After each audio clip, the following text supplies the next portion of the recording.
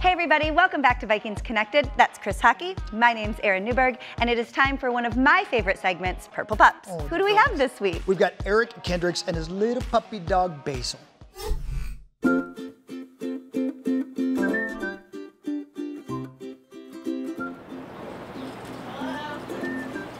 This is Basil. Hi, Basil.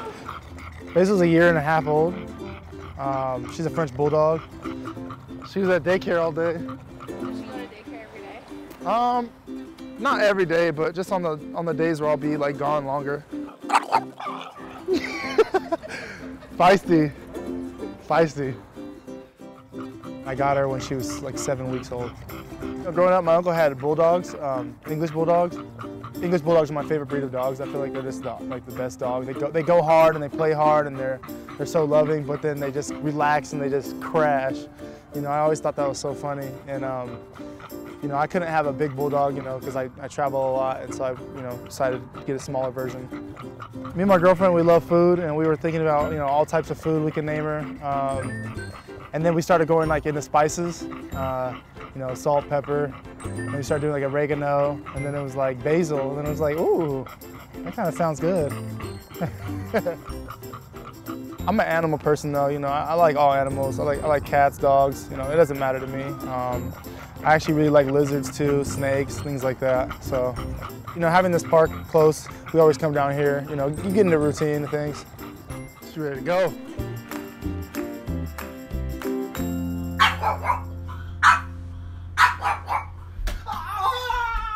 She goes so hard, like anybody who knows her and who's been around her, like she has no stop to her. And I guess I guess she probably gets that a little bit from me, but it's also the worst thing about her as well. When you want her to chill and relax, she's usually turned up. That's easy work. All right, we gotta get you a bigger stick.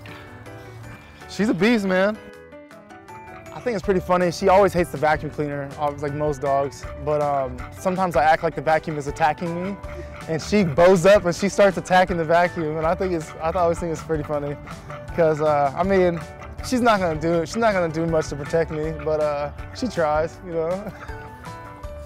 She thinks she's a big dog. I feel like, you know, she's not. Get it. If you say come on with it, she'll try to pick it up and walk with it. That's funny. Come on, let's go. Let's go. Come on, grab it. Come on. Some of her best friends are, you know, the dogs on the team. I would say Macy, you know.